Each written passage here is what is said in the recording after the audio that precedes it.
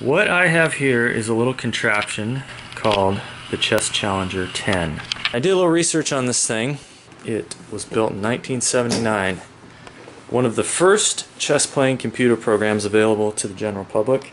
So we're going to find out today just what the state of technology was in the late 70s.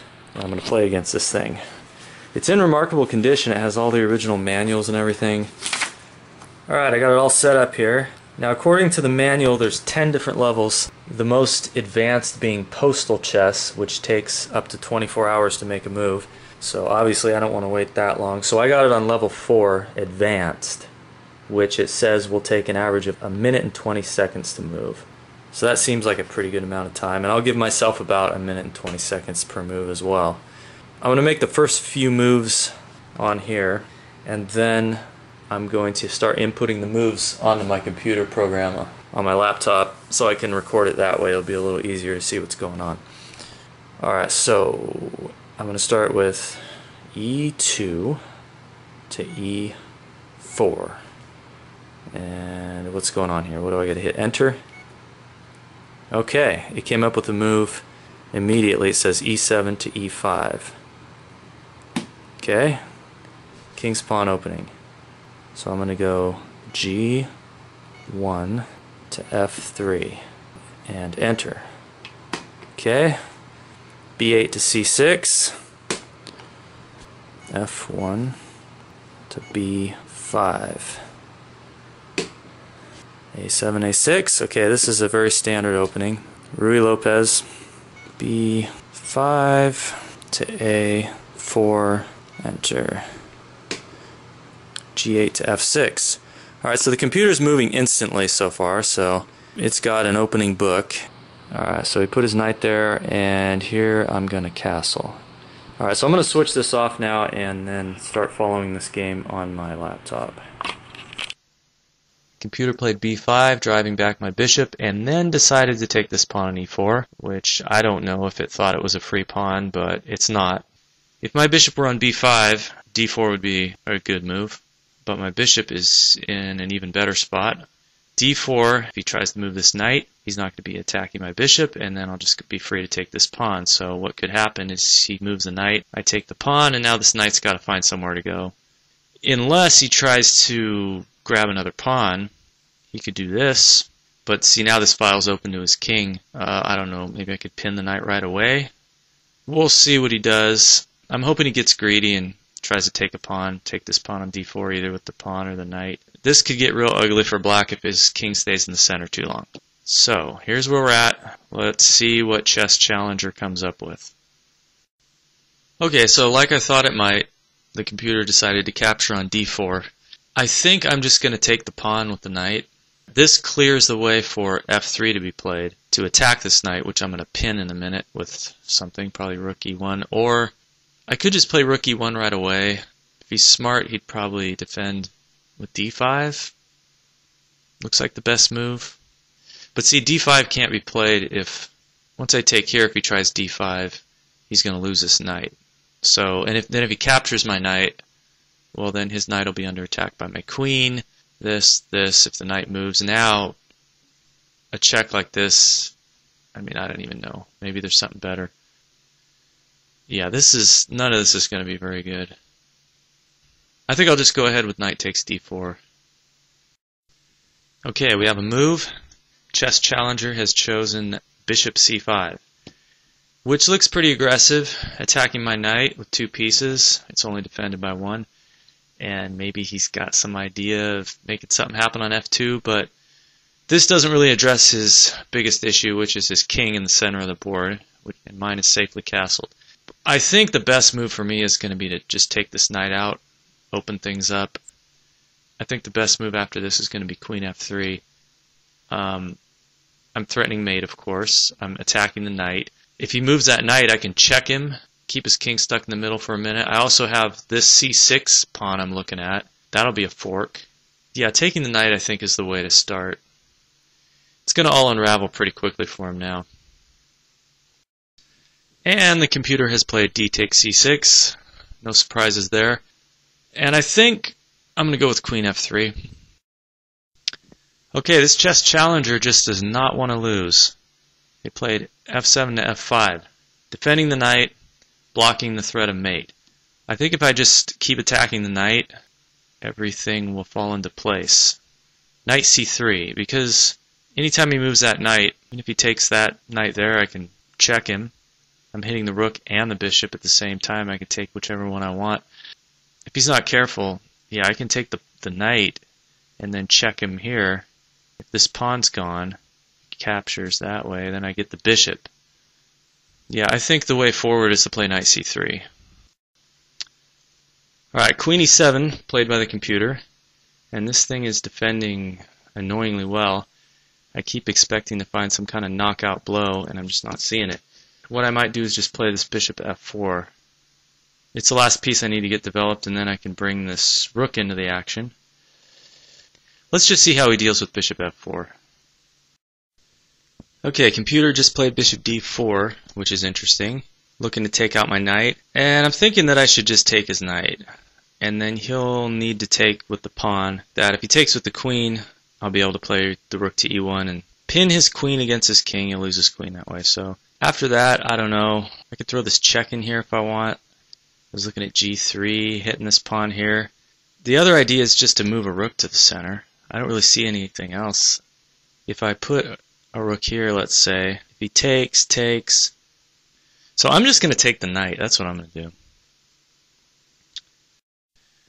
Okay, so not surprisingly, f takes e4. And I think I'm just going to go queen g3, hitting the pawn on c7. Be interesting to see what he does. If he takes the pawn on b2, I can move my rook somewhere and then take on c7. So I think it'd be good to take this pawn on c7 if he lets me. And then I got ideas if bishop d6 can't be good, if I can land that move. So as long as it's safe, it looks pretty safe. Queen g3. That's what I'm going to do. Okay, so he did take the pawn on b2. And where to put the rook. I think I should hit the bishop, just so he has to move it, and then I'll definitely get the pawn on c7. Moving the rook to the middle is probably good too, but so rook ab1 it is. So queen f6 played. How interesting is that? Protecting the bishop. I think I'm going to take the pawn as planned. Why not just get the pawn and then get the rooks involved?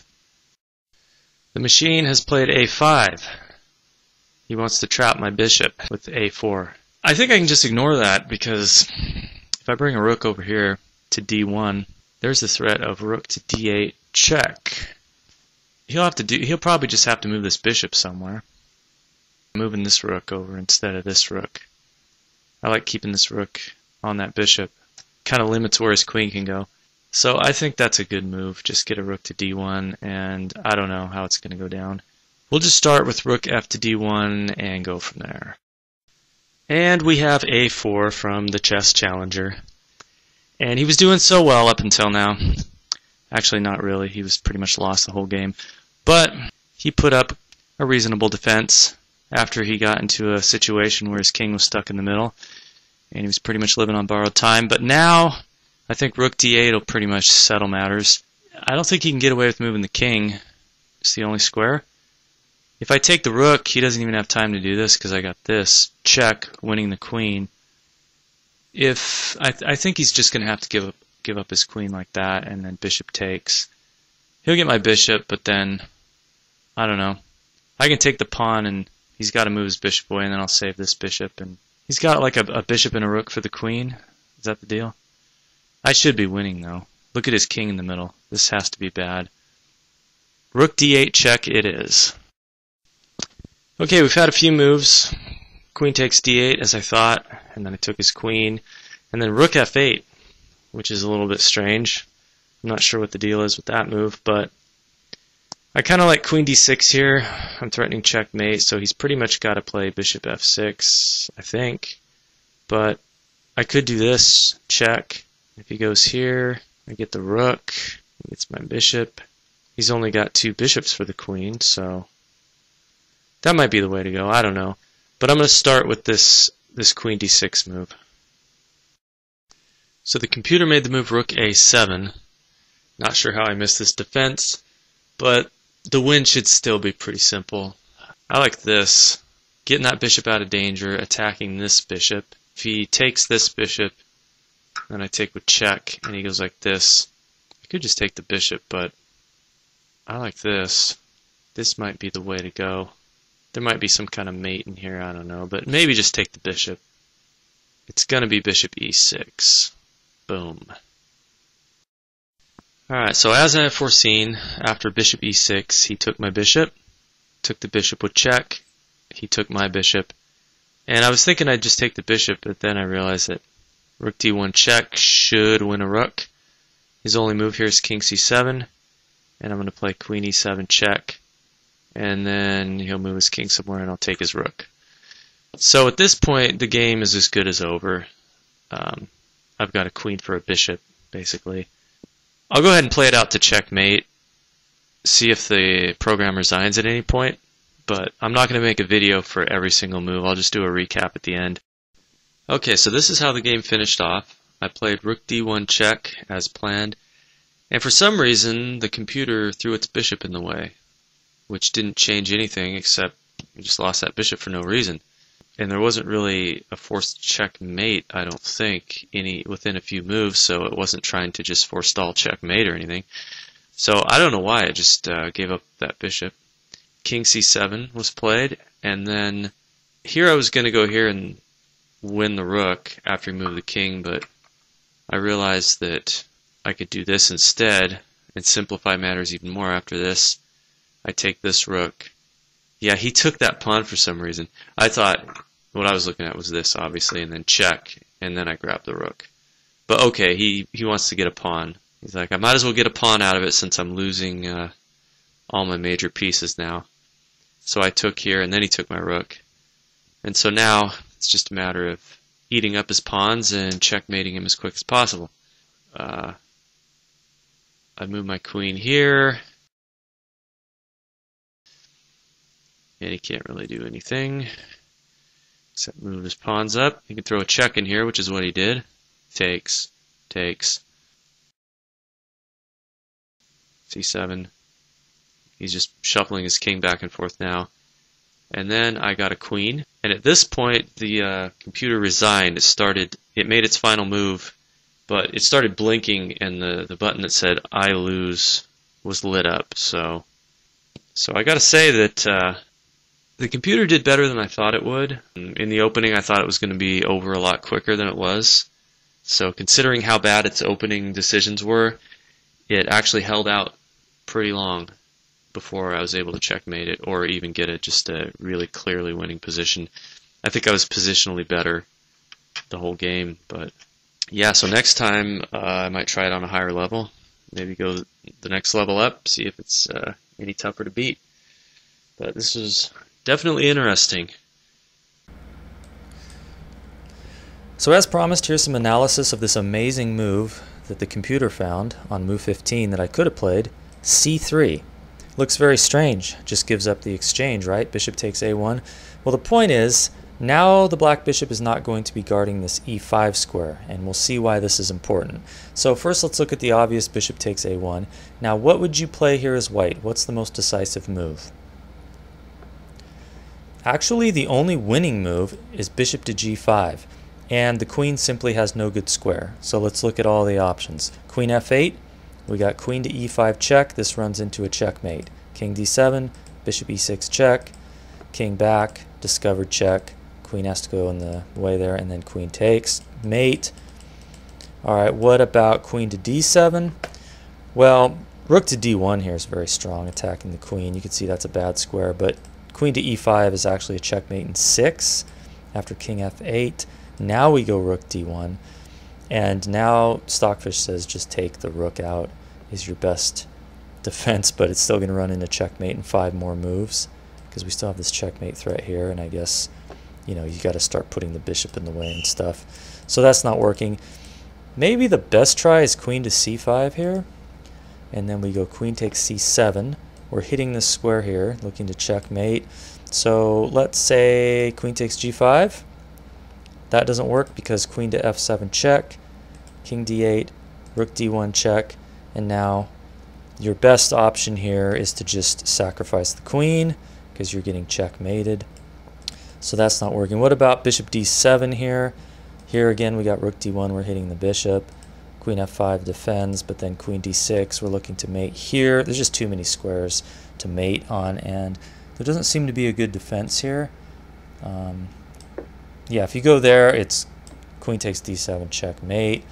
Alright, so none of that is working. So let's look at what happens if bishop doesn't take the rook on a1. What was the point of c3? Well, as far as I can tell, the e5 square is still important. Black's best defense in this position is to try to get his bishop to e6. Now, if you don't play c3, if you go rook a to d1, bishop e6 is good, bishop g5, and then the queen can go to f7, and you're fine. There's no queen to e5 at any point because the bishop still has control of that diagonal. But after c3, let's say you try this bishop e6 idea. It's a little different because bishop g5, queen here, now we got queen e5, and this bishop's pinned. So, you know, if you try to take that rook out, well, this is going to be bad. We're taking out the bishop while hitting the queen.